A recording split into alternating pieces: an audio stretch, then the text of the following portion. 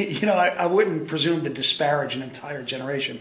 But if you come across a hipster with a handlebar mustache and the wax is just right, that's going to be a kick-ass drink. Yeah, you might as well go a mixed drink. Yeah, no doubt.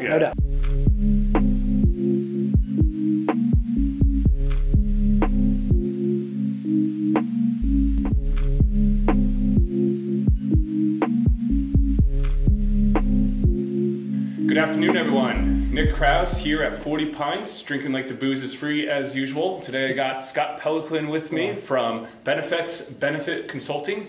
So Scott, tell us a little bit about what you do. So if you got to put me in a box, we sell health insurance, right? But the actual approach to the process is a little bit more complex. Right. Neither side of the aisle has, in all candor, has any understanding of how either healthcare economics work or just economics work, right? And so there are favored players on each side. I think broadly speaking, the Democratic administration would prefer a more global or nationalized or socialized approach to medical care.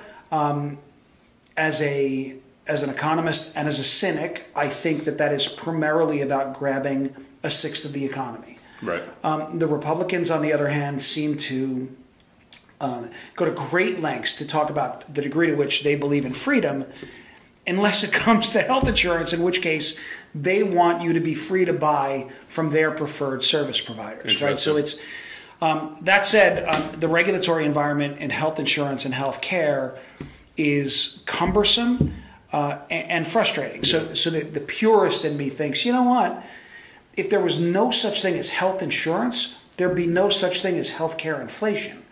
Right. And without getting on an anti-government because it'd be so competitive. Well, because from people a provider standpoint, right? Yeah. I mean, when's the last time you got a call where somebody said, Nick, how much will it cost if I come to your office and take 10 minutes of your time? Right. And you said, oh well, it depends on what your copay. Right.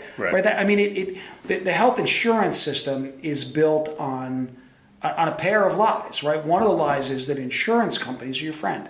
They're not. One of the lies is that politicians are your friend or are looking to protect you from the insurance companies. They're not. So I don't know that the world is better or worse now. But two things that my mom taught me about being on public assistance were gratitude and shame. And we were really grateful to be able to live. We grew up in a lower middle class neighborhood. It wasn't bad. It wasn't dangerous. We were the poor people. We were the left side of that bell curve. And so I was really grateful for that opportunity. I had great friends. I had great school. The teachers saw something in me. It was awesome. Yeah. The shame part, though, and I think I don't want to get too philosophical. We've lost some of this as a society, I think.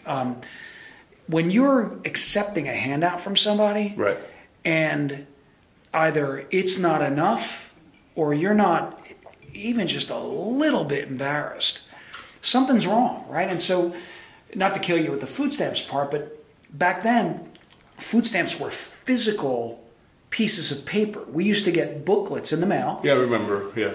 I didn't get, but I remember seeing them. And so things like when my mom would send me to the store, I wouldn't go with my friends because I didn't want them to see me ripping out food stamps. They were different colored money. Right.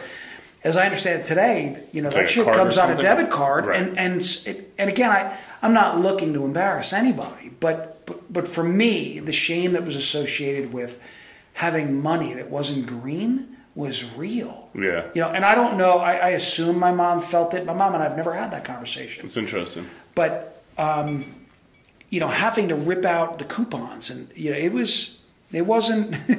And so I wanted to not be embarrassed. It's a weird thing as a 10 or 11-year-old. Yeah. I just wanted my money to be the same color as my friend's money. Right. Right. And now, you look at it now, fast forward, I want my credit card to be platinum.